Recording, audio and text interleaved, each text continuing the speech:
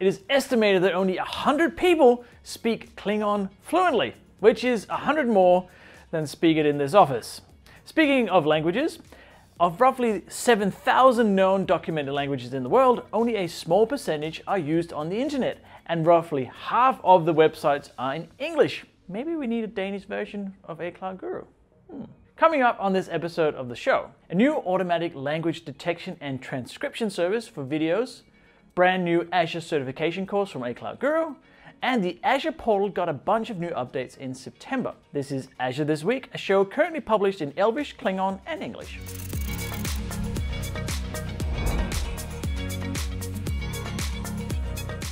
Last week on the show, I announced that the Azure Video Indexer could identify specific animated characters to help you with your Disney Princess Recognition app. And this week, there's another brilliant update for the service. The Video Indexer can now identify multiple languages in the same audio or video recording. So each language identifier can then be transcribed and the entire transcription be provided as one single file. This means that a new segment containing German, English, and Spanish can be transcribed in one go, making it accessible faster and easier. This cool new feature uses machine learning to identify the language and then processes them using Azure. Are you a system administrator or Azure administrator, or do you want to be one? Well, this week we launched the certification course for the AZ-103 exam on the A Cloud Guru platform.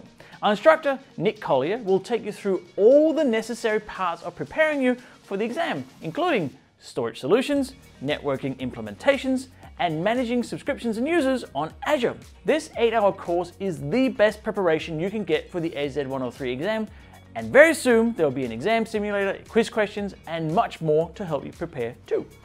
If you want to check out the course, either use your current ACG membership or get a completely free 7-day trial. Link is below. As with any month, the Azure Portal received a number of updates and improvements in September. There were 3 main areas though.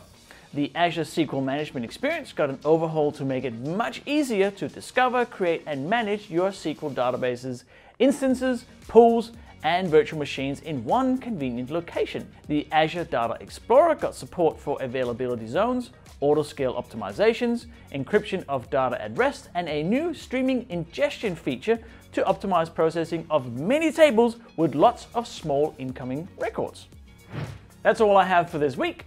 But if you are after more Azure news, check out the official Azure blog. Link is there. As we say on the A Cloud Guru team, when multiple languages in the office are being spoken at the same time, creating a temporary United Nations in the kitchen, seek and you shall cloud. So see you next week and keep being awesome, Cloud Gurus.